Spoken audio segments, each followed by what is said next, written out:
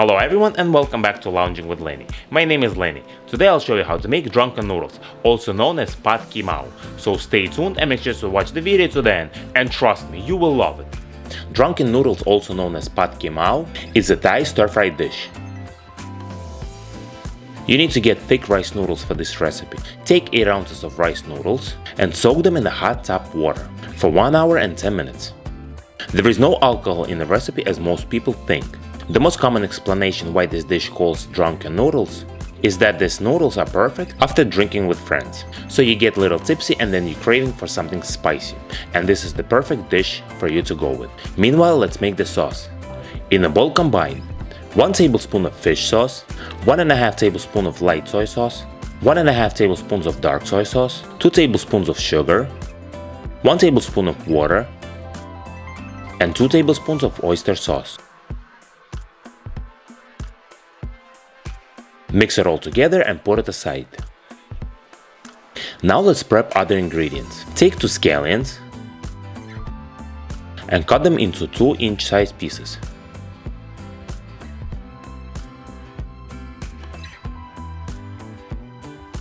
Take 1 large shallot and slice it.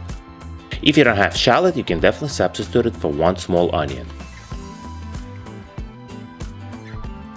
Please subscribe to my channel, press the bell, press notify me to get notified about my new videos.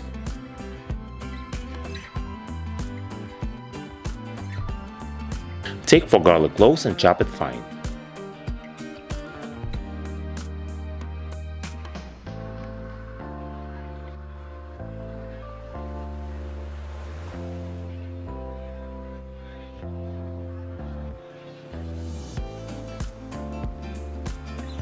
Take 2 bird's eye chili peppers and slice them.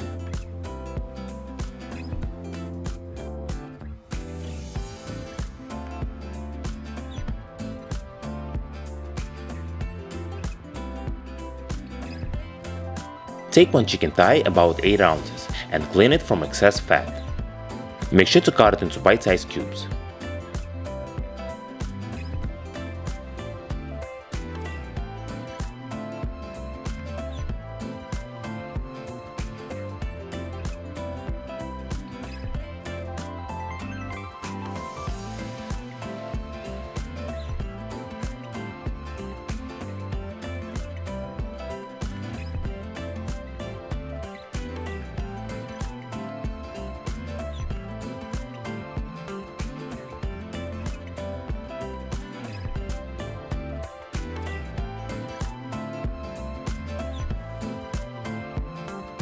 Preheat the wok to high heat, pour some vegetable oil, and sear the chicken for about 4 minutes.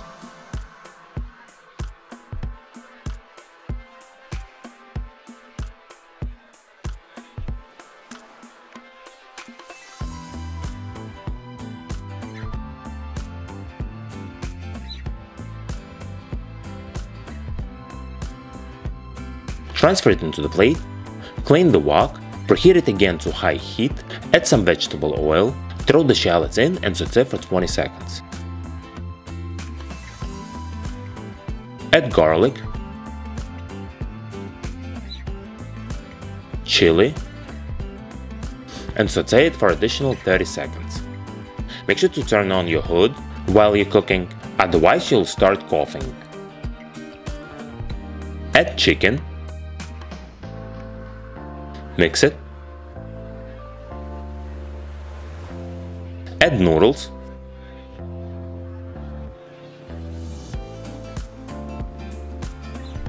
scallions,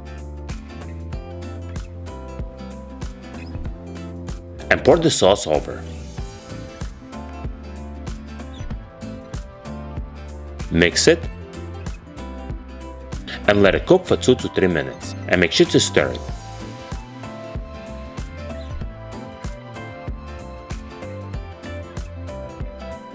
Shut off the heat and add 1 cup of basil leaves. If you want to go with the authentic version of drunken noodles, you need to use Thai basil or Thai holy basil.